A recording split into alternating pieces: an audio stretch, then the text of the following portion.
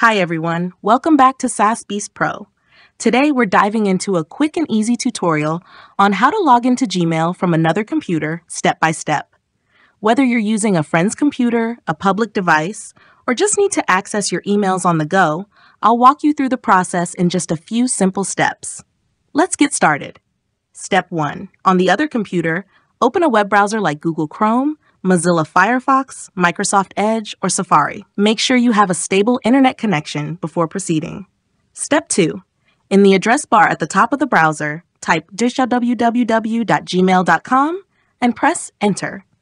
This will take you directly to the Gmail login page, where you can access your account. Step 3. On the Gmail login page, enter your email address or phone number associated with your Google account.